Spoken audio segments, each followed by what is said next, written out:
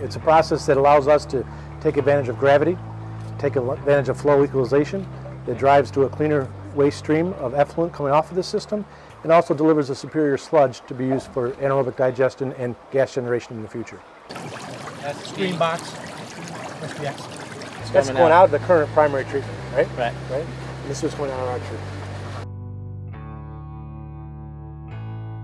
He was always excited about how clean the water is. I said, Terry, that's great, but we must be leaving something behind. We must be leaving something behind in the bucket, right? And we are. And we're leaving a sludge behind that's significantly better in digestion, and significantly better in gas generation.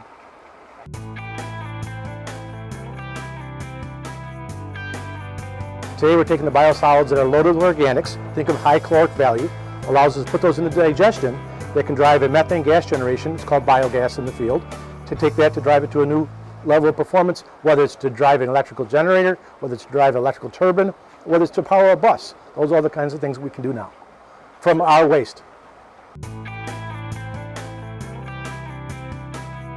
This is taking an asset in the community that's currently a liability. Think of it as a cost center. Think of it as a cost center that costs a community hundreds of thousands of dollars per year. Now we're taking that cost center and we're flipping it again to make it a profit center for communities that choose to take on this opportunity.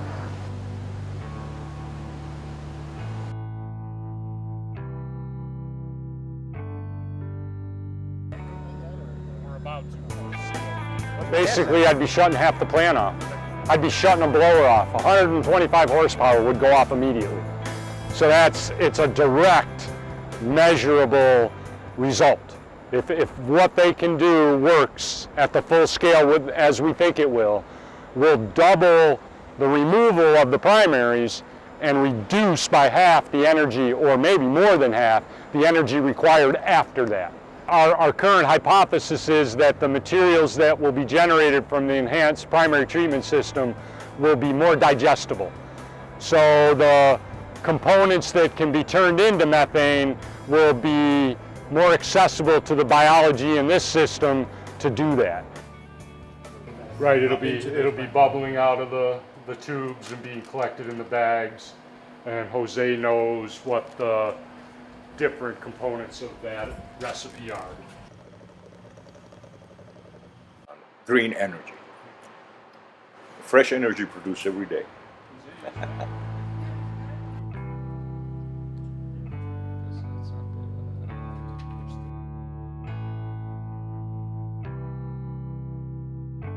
They take away half of the caloric value that's consumed in the digestion process in the body. The other half is still here. We collect it. We collect it in a system that costs nothing to run, really, compared to having a truck go out and pick up everybody's waste product.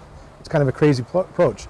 We believe we have an installed base throughout the United States that allows us to take this and put this in a position where we can drive the economic benefit from this sludge and from the processes you see here to a much higher level than we have so far.